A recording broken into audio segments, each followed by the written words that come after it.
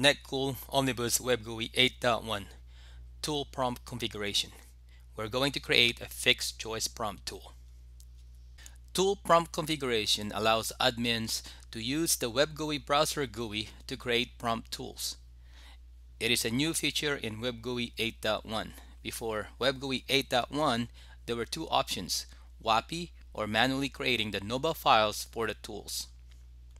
Before we go over the steps, my presentation is based on Web GUI 8.1 Fixpack 7 with dash 3.121 using Firefox 38.8. Now with the steps. Step 1 is to load the tool prompt configuration page.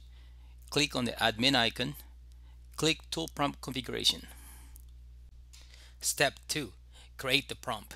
When the tool prompt configuration page is loaded, click the Create New Prompt icon. Fill the form. Note of the name as it will be used later. Remember to select the proper type, fixed choice in this case. Click the plus icon to add options. Change the labels and provide the respective values.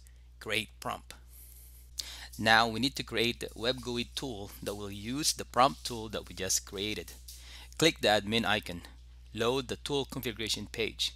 Click Create Tool. Fill the form. Note of the type.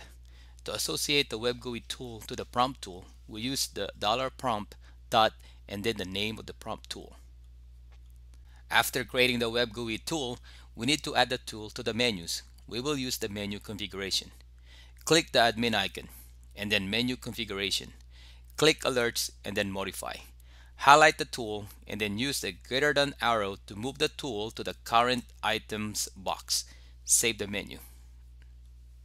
After adding the tool to the menus, we can test the tool. Load an event viewer.